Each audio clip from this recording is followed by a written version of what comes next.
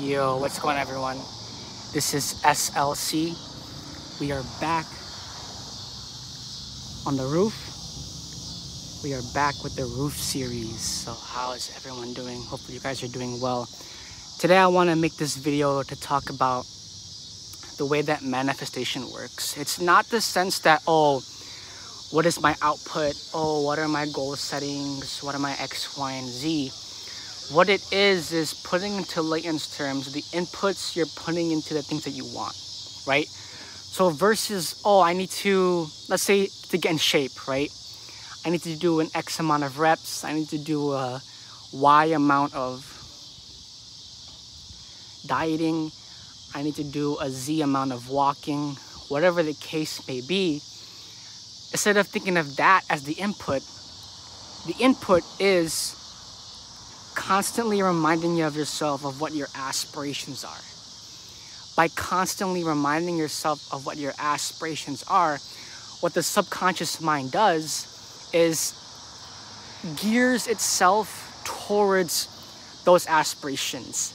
And the way that the electricity works, if any of you know a lot of my content, it's the most unrelatable yet honest content on the internet right now.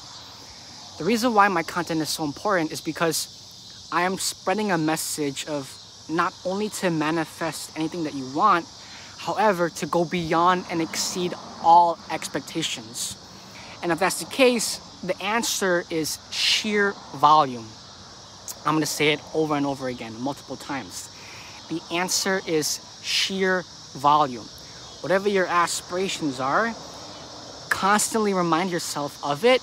And the subconscious mind, what the electricity does, it sparks literal neurogenesis, neuroplasticity.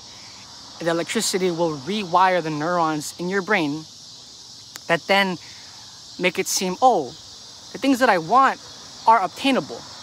Then because of hedonic adaptation, once you actually achieve and accomplish and obtain the things that you aspire to want, you're like, oh, this is no big deal. Because manifestation and the inputs are the process. I'm going to say it again.